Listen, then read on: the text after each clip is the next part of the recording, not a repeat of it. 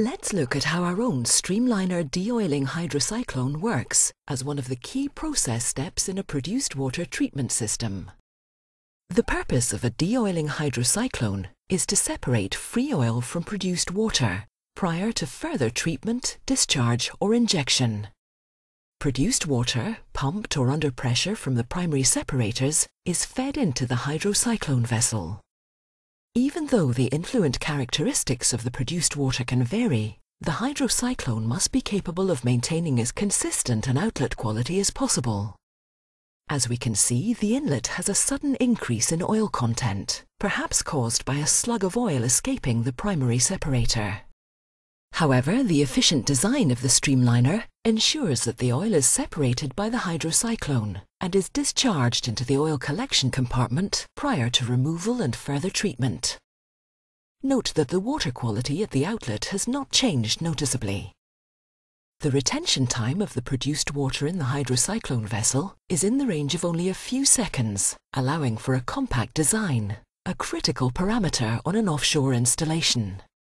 Individual hydrocyclone elements called liners are employed in the pressure vessel, their quantity being determined by the volume requiring treatment and the specific characteristics of the produced water.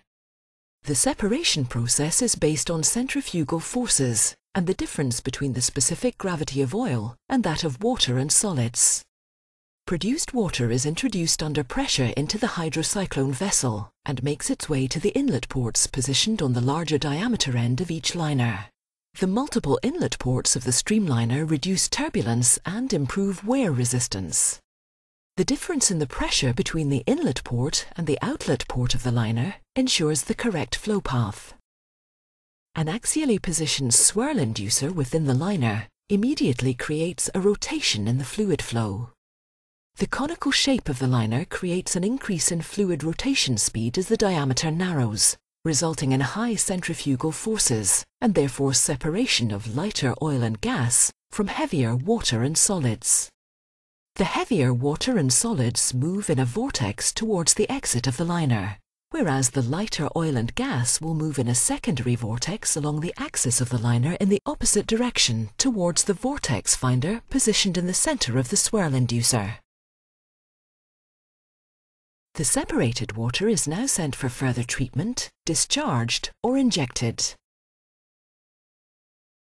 The concentrated produced water is either sent back to the primary separators to recover the oil or stored for disposal.